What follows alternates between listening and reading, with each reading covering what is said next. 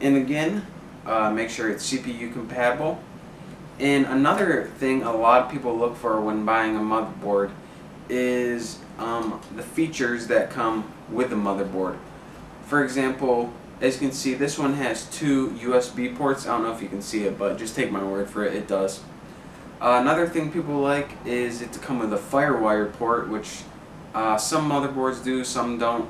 And they also look for built-in audio and video. Now, how can you tell if your motherboard comes with these things?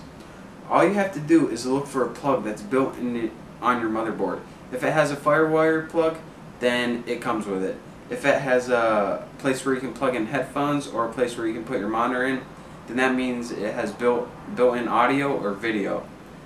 So the benefits of having all these features built in, if you don't have something built in and you want, then you have to add kind of an expansion pack. We'll get into that later, but it's just more work than you don't really need, so some people just want it right with their motherboard. And the last major thing that we need to make sure when we're buying a motherboard is the form factor. Now, what the form factor is pretty much the shape of the motherboard. This has nothing to do at all with like a performance or anything. We just have to remember what form it is, because when we buy a case, we have to make sure it fits in. We can't buy a motherboard that's 3 feet wide in a case that's only 6 inches wide. So, what I went with today for my build is we went with a PCI chips, which is the brand name. We went with a micro ATX for our form factor. Our front side bus is 1000 megahertz, which is a pretty sweet front side bus. And I also got onboard audio and video, which means we don't need any expansion. Our audio and video is built right in, so that's very handy.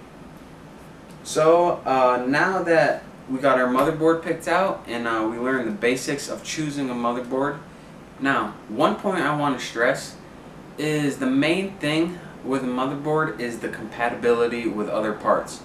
Therefore, what kind of motherboard you choose is kind of dependent on the other kind of parts that you want. So make sure that when choosing a motherboard, all your parts are compatible.